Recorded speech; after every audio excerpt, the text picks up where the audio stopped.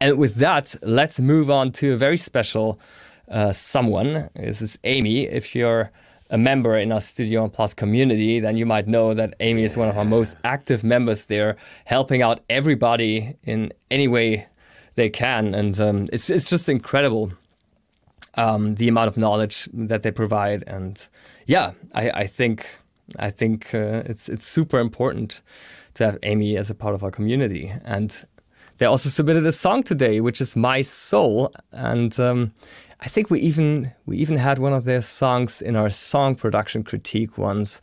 And I can't wait to see what they produced ever since. So without any further ado, let's give it a listen.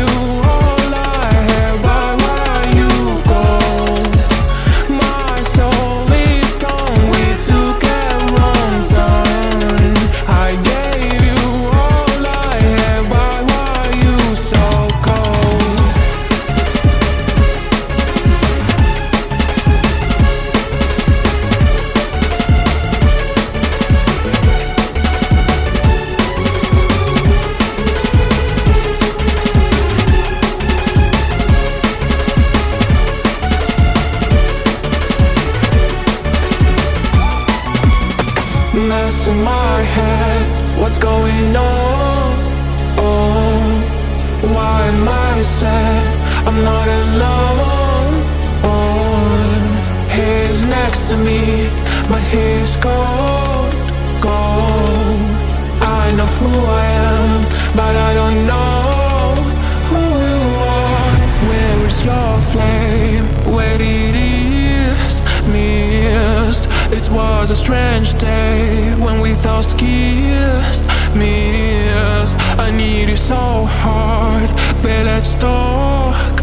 Or don't break my heart no more, no more, no more, no more. Get it. No more.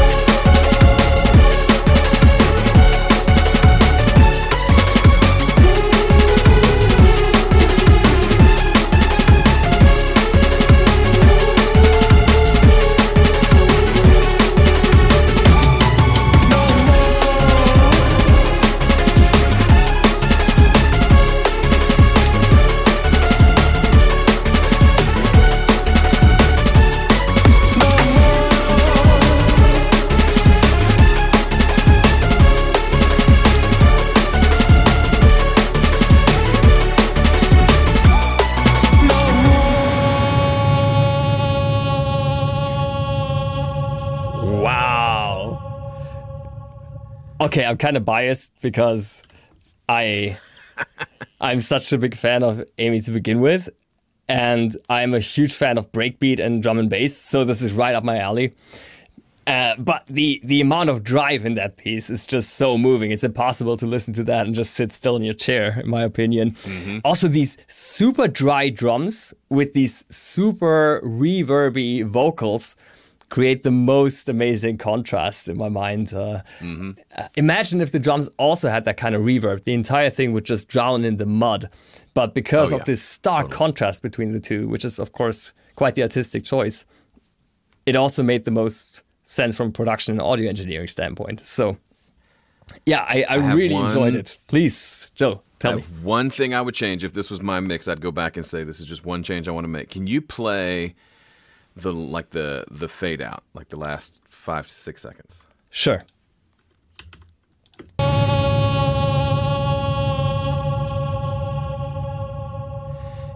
You hear how much low end is in that reverb?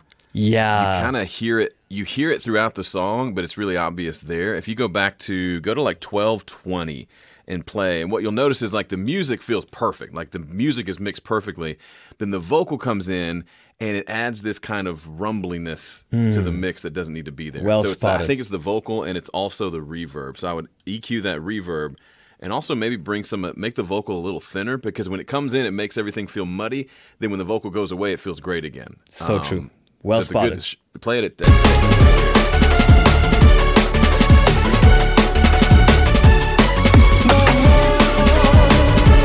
Totally. Yeah. Could really hear that. Killer song, though. Yeah, that was such. I'm so glad that you mentioned that. I kind of noticed it, but then I didn't really reflect on it enough to bring it to the point that you did.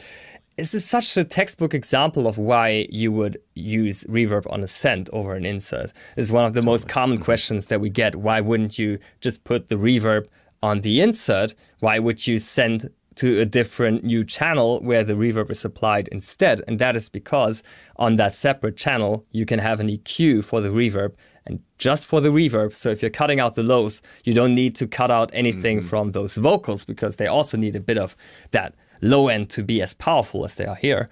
But the reverb doesn't need any of that. And people tend to say, well, I already EQ'd the vocals, so the reverb won't need it. Nope, reverbs are jerks. Common misconception. Somehow add it back in. Exactly. They add it back in. So, and some people say, well, if I EQ before the reverb, I was like, no, just put the EQ after, so you know you're getting rid of. I do like a 200 hertz high pass filter, because I don't need any of that stuff unless if it's like an orchestral thing, and I need like the big, beautiful like contrabass to like resonate like it would. But that's like 1 in 1,000 mixes. So exactly. Get rid of that junk. No, totally. You can be quite liberate, actually, when you cut out frequencies, especially because it's a send. So you're mixing something relative to the original, right? Just like in parallel compression or something like that, you have like an overemphasized, totally distorted signal that you mix together with a natural sounding signal, and you get the best out of both. You get that pronunciation from that overly emphasized signal, and you still have the natural original transients from the audio track. And so don't be afraid to cut into these effects quite rigorously. And also, as Joe said, cutting out the lows on the vocal is not enough. The reverb is capable of generating something from nothing. I mean, it's generating a room from nothing, so of course it can also generate low frequencies from nothing. Just like saturators can also boost low end when there isn't even any low end, which is something that EQs actually can't do. Like on an EQ, if you boost lows and there aren't any lows, nothing's gonna happen. It's one of the fundamental differences between the two.